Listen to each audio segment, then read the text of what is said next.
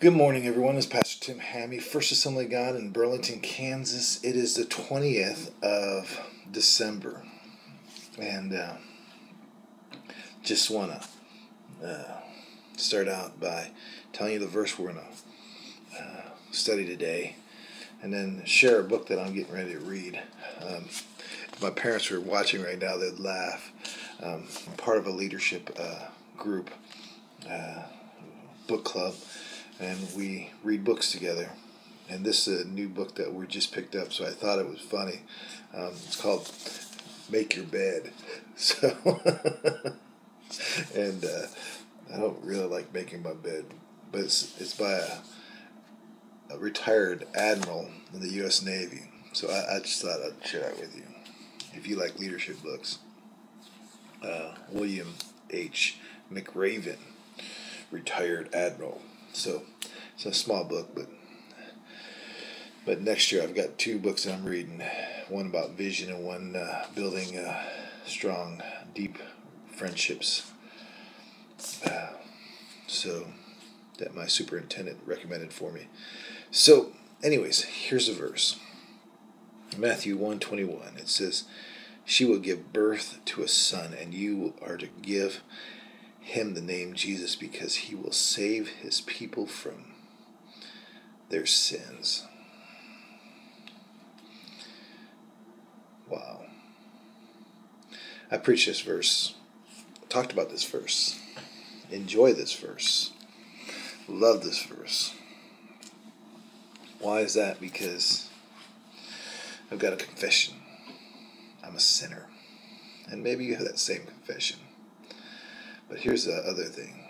I'm a sinner saved by grace. And Jesus came in this world to save someone just like me. And so the very fact is that I'm blessed because of that. And all I can say is, thank you, Jesus. But we get caught up in this Christmas season, and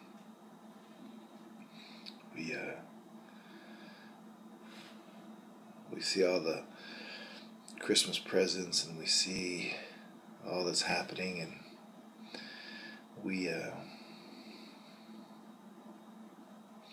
forget that it's not really about the presents. It's about His presence and what took place, and what took place many thousands of years ago. So I just want you to think about that today, that we're all sinners saved by grace, because Jesus came to this earth many thousand years ago, and then when He was 33, He bore our sins on a cross. And that's why He came to earth for us. So anyways, get out your notebook. Matthew 1:21 is our verse. She will give birth to a son,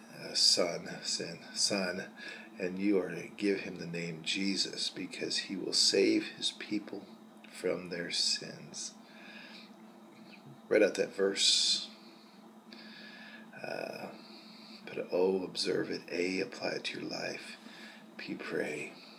Well, that's what we're going to do today. We're going to pray.